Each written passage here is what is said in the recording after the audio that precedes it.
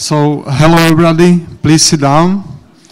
I would like to remind that you can join the contest for cool prizes tomorrow. And please vote for lighting talks on this section. Our next presenter is working for Red Hat on OpenShift and Kubernetes. And he will tell us something about the benefits of transitioning from Java to Go. Please welcome.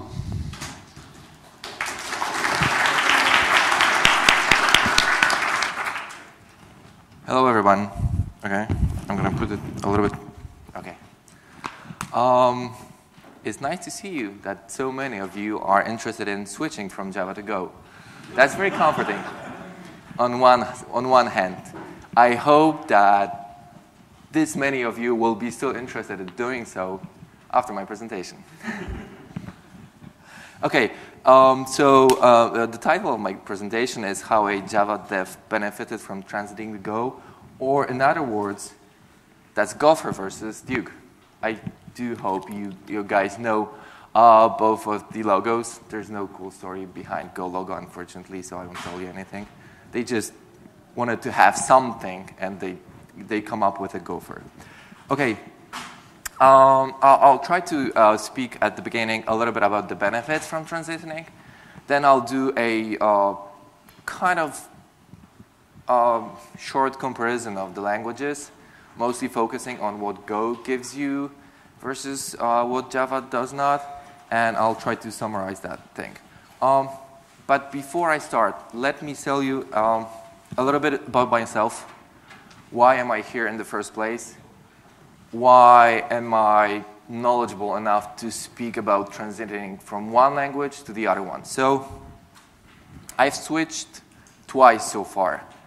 I really switched after working for a good couple years from one language to the other. I first started with C++ over 10 years ago. After working for a company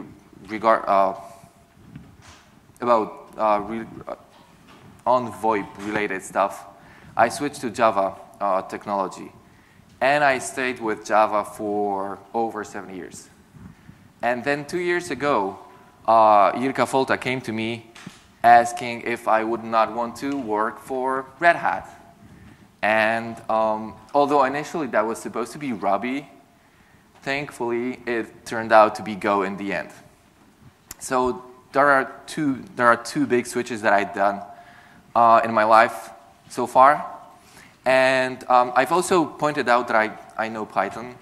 And Python is with me since my university. So that will be almost 15 years in a year or something like that. Which is crucial because I have some dynamic languages interest in it in my head, and certain things that I find useful in Go might come from my, let's say, affection to dynamic languages. And as it was pointed out earlier, I'm working on OpenShift for Red Hat. Okay, when I started first thinking about this presentation, what I'm going to say, what I like, what I don't like, I started thinking, but okay, that will be my opinion. But I would like to know what our folks think. And it appears that there are much more Java developers, or X kind of Java developers, in the OpenShift team that I've ever expected. So I asked them what they think about switching from Java to Go. So they wrote me, don't switch. I miss debugging and knowing in my interfaces and generics and collections and good logging frameworks. I miss machine-driven refactors that just worked. And that was when we were doing some really serious refactoring on the way. And that was like 2 weeks ago. All right, I asked more. So the other friend of mine wrote me this. I do think that Go format, I'll be talking about it in a minute, was a brilliant move. Having to never think about those issues has been awesome. Those of you who are using Eclipse and have automatic formatters might have a clue or might suspect what what this might be. Okay. And one other wrote me, I miss it. There's plenty I miss about JVM. And what he says, that he secretly loves Java, pretty much everyone says exactly the same thing. So, having said that, how many of you is Java devs? Okay, more than a half a room. How many of you have more than 1 year experience in Java? Okay, all of you. How many of you have more than 5 years experience of Java? Mostly. Okay, that's nice. More than 10 years, out of curiosity? There are a few. That's impressive. Awesome. Okay, but we're going to do Go. So, what I like, and this is totally subjective opinion, this is what I like about Go. I really like the types. They are simple. They are expressive. There's no magic behind it. I like syntax of Go because it's very readable. And it points you somewhere between Java, C, kind of like that. I really like the data structures. I'll be talking about that in a minute, and interfaces, and how they work. And this is a little bit of magic there. The concurrency. The concurrency is built into language. The concurrency, I would even say, is a first-class citizen in the language, which is very crucial for building on top of that. There's built-in into the language testing framework or a package that is provided by the language. There's a garbage collection and memory management, so that is familiar to pretty much every single Java developer, right? Hopefully. Okay, what I feel about Go is the the code organization. Go organize code similarly to what Java does. What Java does is you usually do that my company, that my super project, that my package, and etc., etc. So Go is similar, but instead of mycompany.com, whatever, it uses the source repository name. So my package, if I put it up on GitHub, will be called github.com/ my nickname, Soltis, that was a couple slides before, / name of my project, / name of the package that I'm showing. So that is similar. So kind of. The error handling, I'll be showing that in a moment, is I'm still not sure if I like it or not. So I put it in the neutral zone. And so that it's not superb and always, there are some quirks in Java. In Go, or of course in Java as well. So the biggest problems every single person will tell you about when start working with Go is the dependency management. Strictly speaking, because there's none. And the other what I wrote, debugger. How many of you use Java debugger? With Eclipse, right? Mostly, IntelliJ or whatever. So generally speaking, you know what I'm speaking about. It's so just like, and I'm attached to any single process that's running either as a single-on or in a remote machine or whatever, right? So every single person I was speaking to misses debugger, and I can totally understand why. So, having said that, let's jump in. I'll get that. Dude, calm down. I'll shut you down with the scarf. You're gonna have to for your partner. Okay, everybody knows that, right? The hello world. That's you need to start with something. So in Java, you need to write tons of words, let's call it that way, to have the program print the hello world for us. And then when I'm done with that, I need to do 2 magical commands to actually run it. I'm a CLI guy, so I'll do that. I don't want to hear that. Yeah, but in Eclipse you just press F11, F5, or whatever else, and it just works. Nah, I don't buy it. You can't do Eclipse F11 on production or on a server. That won't work, right? We all do CI, CD, and stuff like that. I'm looking at everybody. So how it's done in Go. There's the package declaration. It won't allow you not to do it. It will be a compilation error if you don't provide one. There's the import section, similar to what you have in Java. Except that if you have multiple, in Java you'll have multiple import the name. They were smart. You don't have to repeat the import word here. You'll just do import, open a bracket, and then you name all the packages, close the bracket. That is handy. You don't have to report a couple of times. And there's the function main. Is it simple, right? Like func main, and I write. Compared to public class hello world, public static void main string, I never could remember the thing. Yes, there's Eclipse. I know it will do that for you, but I'm using very simple editor. There's like most of us who are working with Go are either using Vim, or I'm personally using Sublime. But these are really simple. They don't do anything for you. Just simple auto repeat. Nothing. That's it. And there's more magic going on. How do I run it? I'll do go run main.go. That's it.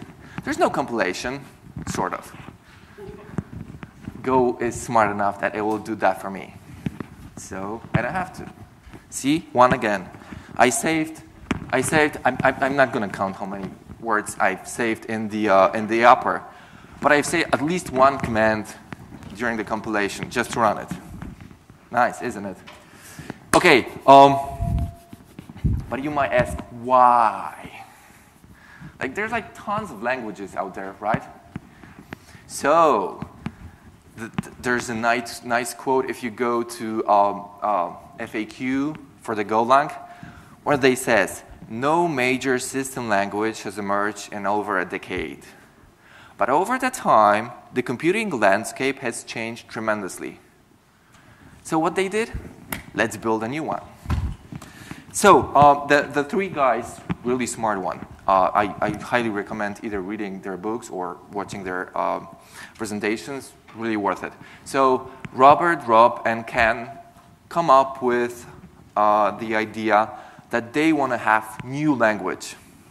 The new language has to be fast. By fast, I mean it needs to be super simple and super fast to create new applications. Why? The market is very demanding. We want to write software faster. And if I write stuff faster, I want to also it compile faster, right? That's obvious. There's no type hierarchy in Go.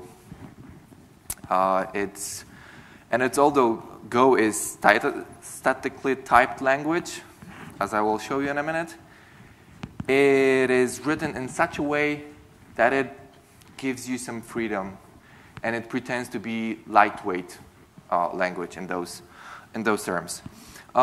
They come up that the language definitely needs a good garbage collection and memory management. Whatever was done so far is okay, but we could do better. Why not? Always, everybody says that, right? When somebody is trying to invent something new, it's like, I'm going to do it better this time. Yeah, as I mentioned before, the language has a built-in concurrency support, and it will target multi-core machines. Pretty regular, nothing fancy with that.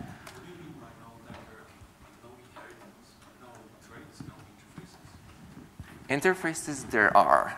There's no inheritance. You can. I'll get back to that question. Once I'll be talking about structures and interfaces, I'll try to address your question. But generally speaking, no, there's no inheritance. There are interfaces. but they work magically. So the types. You could generally expect that a language will provide the usual types. So there's numeric types, which is int. There's int64. There's uints and stuff like that. What you might find different from Java is that the order of definition is switched. You first define the name, then the type, and then the value. These are all valid variable declaration. So in the first one is the longest possible one. You're not going to use it. Trust me. It's too much writing.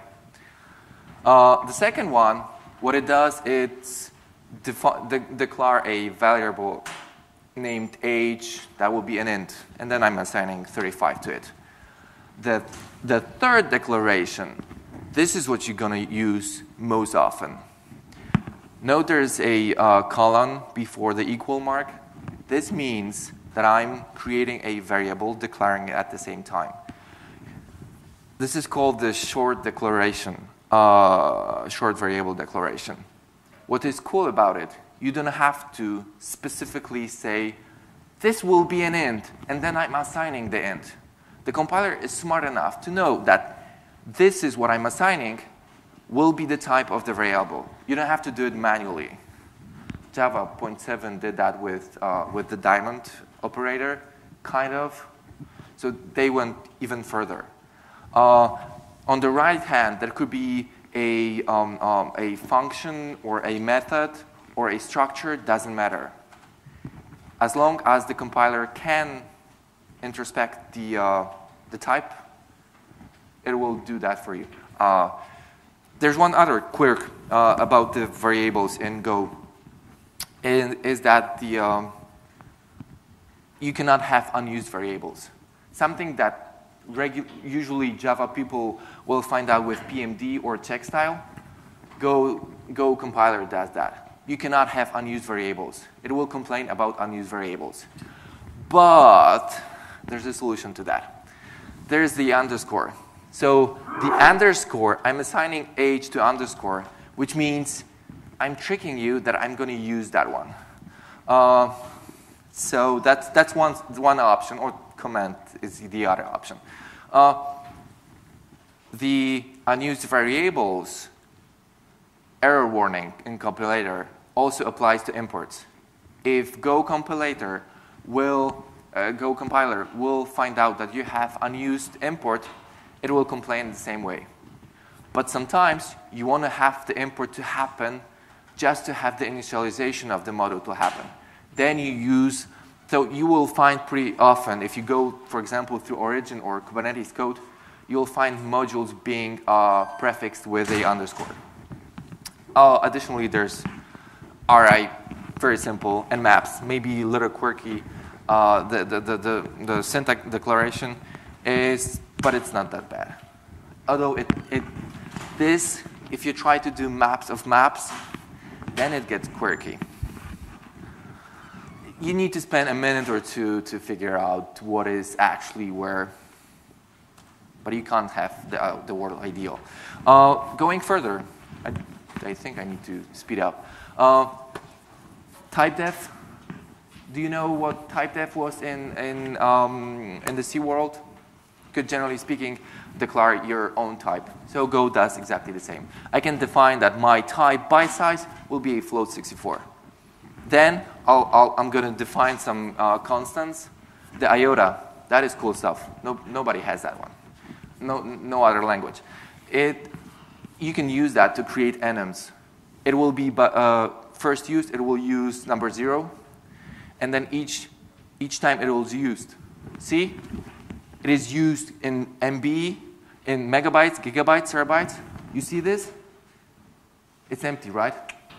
That's the magic of Go. It will do that for you. It will, generally speaking, copy the last statement a couple of times. You don't have to do it manually. It will do that and create the enums for you. Speaking further, the RI. You use it as normally in Java you would. There's one additional structure that was introduced in Go. because by default Java RIs, Go RIs are not modifiable. You cannot modify them.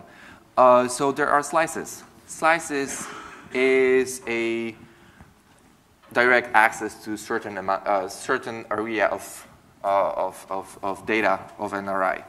So for example, if I create a slice from my array 1 to 3, that will be starting from first element up to 3, but exclusive. The first one is inclusive. The third one is exclusive.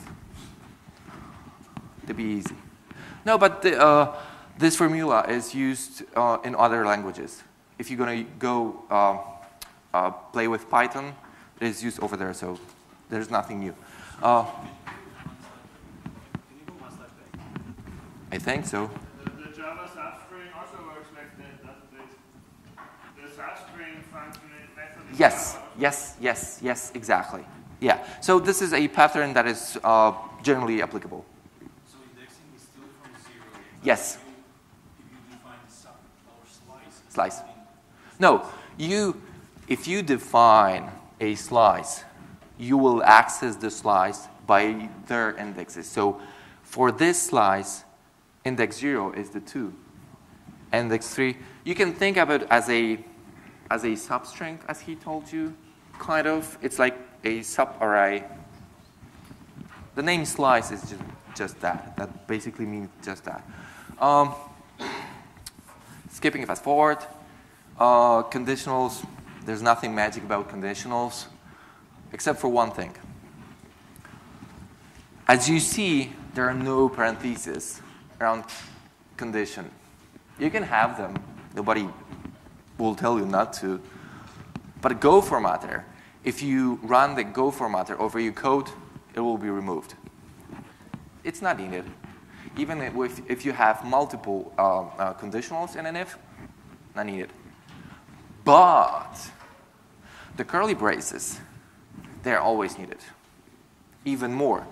The curly braces has to be at the same line the condition is. If you put the curly braces below it, it will be a compilation error. So, yeah. The second piece of code, what you can see is, if you do for loop, you can use that variable inside of the loop and nowhere more. You do the variable declaration, condition, and incrementation. Here you can create and check immediately the variable. So you, generally speaking, check a file, you get an error. You check if the error is not null, and you do something with the error. That means the error will not exist outside of the scope of this block. How it is used? For example, when you access a key in a map, that operation returns two values. The first one will be the actual value. The second one is whether the key existed or does not exist in a map. This is needed because sometimes default values, let's say, I'll say it differently. You're going to get here a default value always, even when the key did not exist. So for example, if I have int from 1 to 10, and I'm going to get 11 key, and I'm going to be expecting some value, I'm going to get 0. But the key was not found. The 0 is not a proper value. So you should check the OK, actually, for the existence of the key in a map. More or less, I hope that's clear. I'm going to throw at you a couple more stuff like that. There's for loops, and that's it. There's no do while. How many of you were doing this quirky exams that you need to switch from during your exam at the university? This is do while. Now we wrote the do while as a for loop, or differently, or the other side, right? Nobody does that. So the Go creators come up with we don't need do whiles, because basically whatever you need, you can do with a simple for loop. So that's what I have. I have the for, which looks exactly the same like in Java, except for there's no parentheses around the first line. Right? Simple as that. I can, there's a range operator. That's cool. There's nothing like that in Java. But there are stuff like that in Python, for example. This is what I like. This is what I was talking about. That there are certain things that they did. They took from dynamic languages, Ruby, Python, and others, and they introduced into Go. So this is one of the things. You can range over a map. This is generally speaking for each. Well, you're getting, with one operation, key and the value. What is tricky is that if you go through array, you're going to get two values as well. One will be the index, and the second will be the value. And if you don't assign the second value in the for loop over an array, you're going to get just the index. It's not a compilation error, because you can get just the first one. The same applies to map. But you won't get the value. This is tricky, and I know that a couple folks had some problems with it. Seriously? I'm going to skip QA. They can always catch me afterwards. The switch is simple. There's no magic in it. I'm going to speak faster.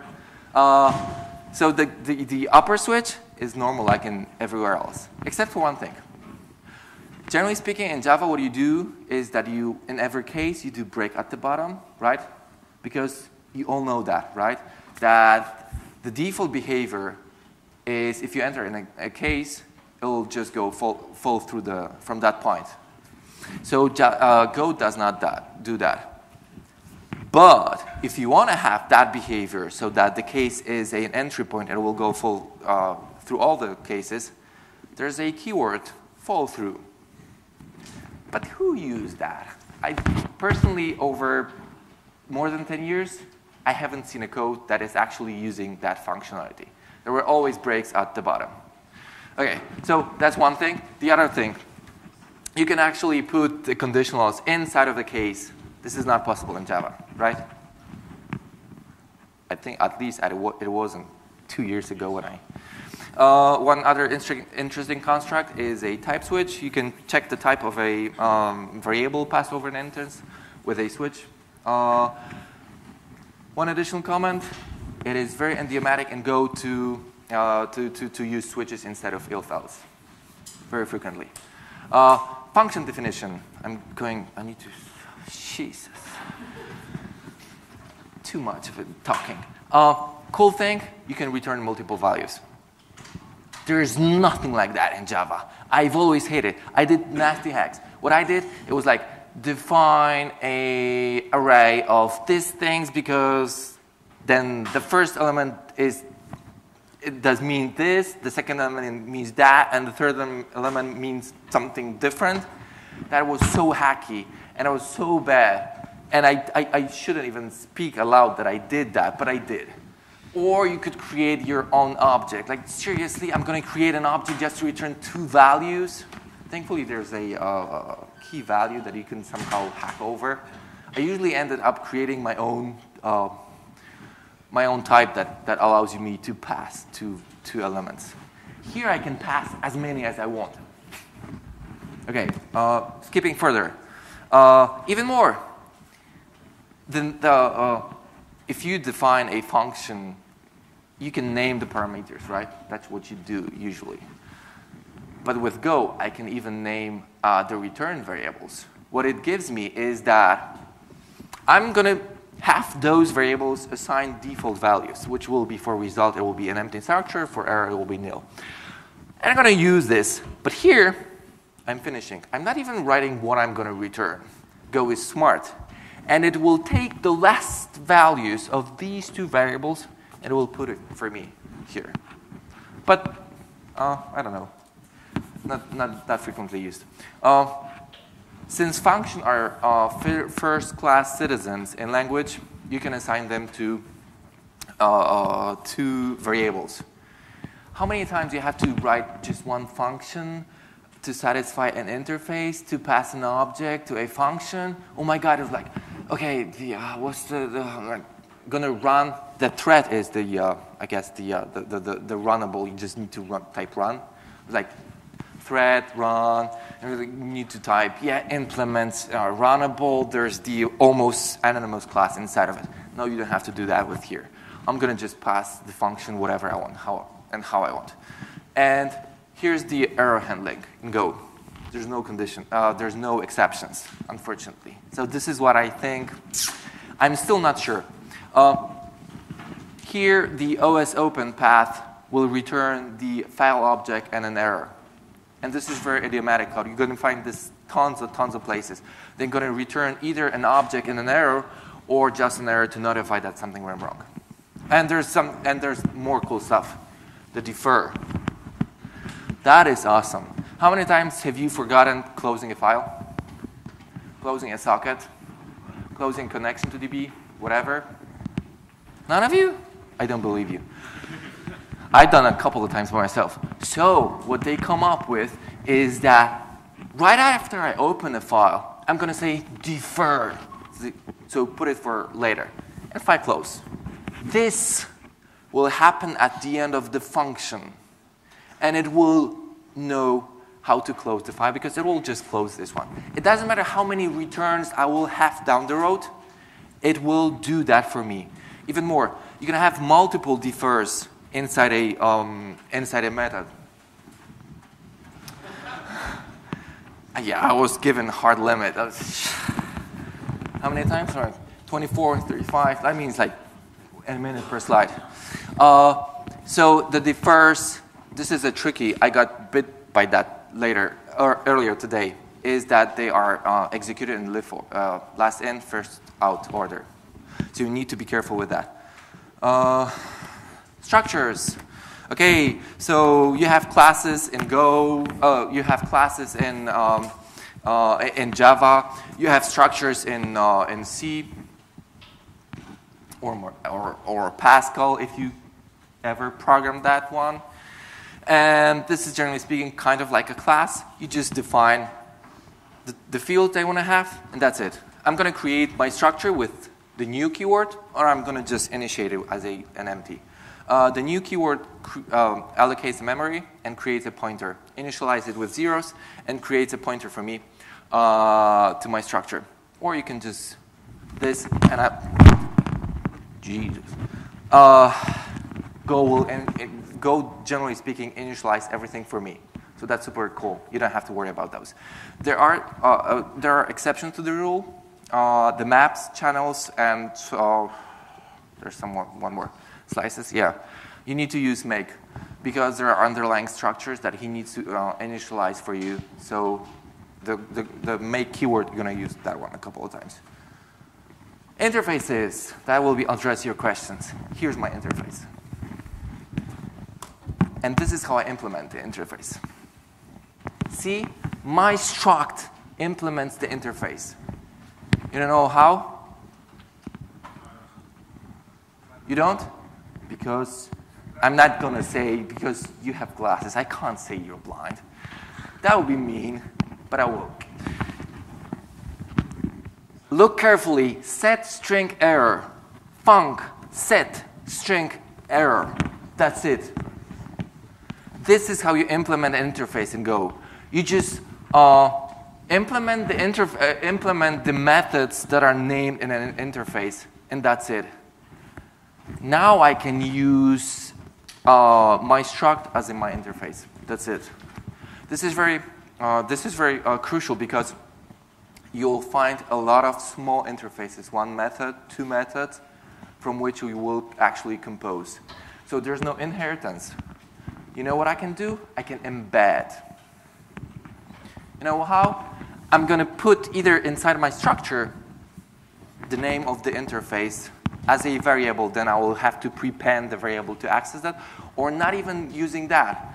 And that means that I'll have the structure embedding inside of my structure. The same applies for interfaces. That doesn't mean that every object is potentially implementing a lot of interfaces that you create in the future? Yeah, more or less. Okay, I'm gonna, how many times? 5 minutes or else? Yeah, 6. Okay, I'm gonna go quickly through concurrency. That is the biggest problem, and I have like 6 minutes to cover that. How many of you have problems with concurrency?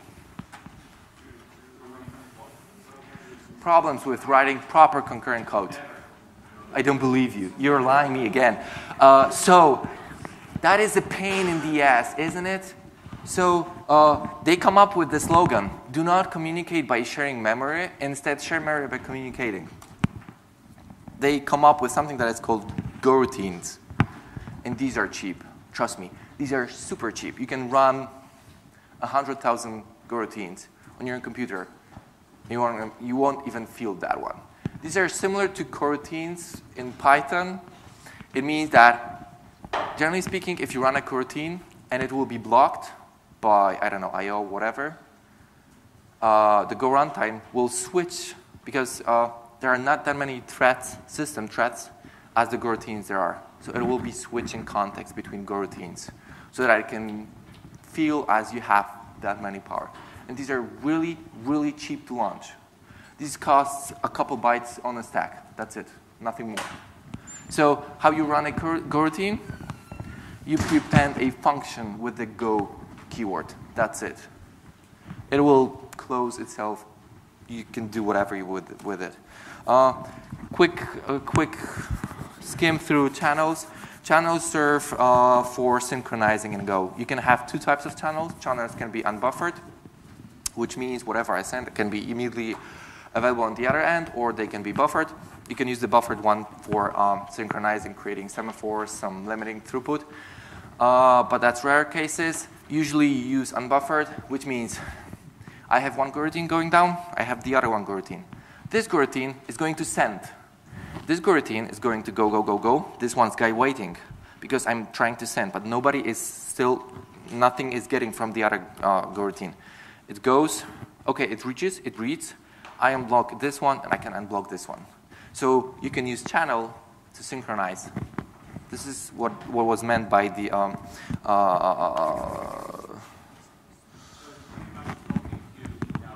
yes, exactly. But these are very simple. In most of the cases, you'll end up using just the channels for your entire synchronization. That doesn't mean that Go does not have other primitives. There's a sync package. You can find semaphores, really advanced stuff. There's a sync atomic package that you can have atomic operation and lots of really good stuff there. But the problem is that in most cases, the channels will be enough for you. I can't even speak more. Here's a simple example. Here, I'm using a channel so that, because by default, if you run a Go routine and main, it will just exit. Doesn't matter. It won't wait for the Go routine. It's a different Go routine. So if I want to have in the main to wait for the Go routine to end, I'm generally speaking, I'm sending one to channel, and the main program is waiting for this channel to be received. It's a little bit quirky at the beginning to get used to reading and sending value to channels, especially if you're trying to send a. There are receive and send only channels, which makes a little bit complicated stuff. But as the name suggests, it's okay to use those. So sometimes there are multiple hours, and these are sometimes hard to parse. But on the other hand, it's really cool. The testing package. Okay, I thought that somebody was asking me something. The testing package, it is built in Go. What you do is you write, let's say I have a main.go. You usually end up with main underscore test go. The tests are in the same directories as the main as the main program. So there's no source test source Java like in Java, but you rather have both at the same place, which is handy. And they are not placed in the final binary. That's very important as well. How you write a test? You prepend your function with the test keyword, and you pass the testing.t, which has some values that you might use for logging, erroring functions, and stuff like that. Yes, that was a pointer. I didn't have enough time, and I have like 1 minute left, and I want to. This is the last part. I know. I'm almost done. This is the last part. So this is what I don't like about Go. This is Go dep from our origin code. You want to guess how big the code is? How big this file is in origin? We have good couple dependencies inside of Go. This file is 1,600 lines long. It specifies the import path and the version, and we keep the entire subrepo kind of like under our. If you go to the OpenShift-origin repo, you'll find a godeps. That's a godeps.json file, and underneath you'll find underscore workspace. Underneath, you'll find all those packages that we vendor. That is so wrong. The debugger. One last thing, and I'll answer other questions. Debugger. Yes, there is. Thanks, Derek Parker. Unfortunately, it's like GDB. So this is a session from a debugger. I was trying to launch one program and debug it. So as you see, it's very nasty. There's no something like Eclipse or stuff like that. That is so not cool. And the biggest problems are Go routines. The Go routines are super cool to write, but at the same time, they are super hard to debug. Having said that, thank you very much. If you have any questions, I'll be at the lobby or something like that. I can always answer more questions. Thank you, Maciej. I have a quick announcement. There will be no lightning talks here, but there will be lightning talks in the D section. And you still have, I think, 10 minutes to go vote there.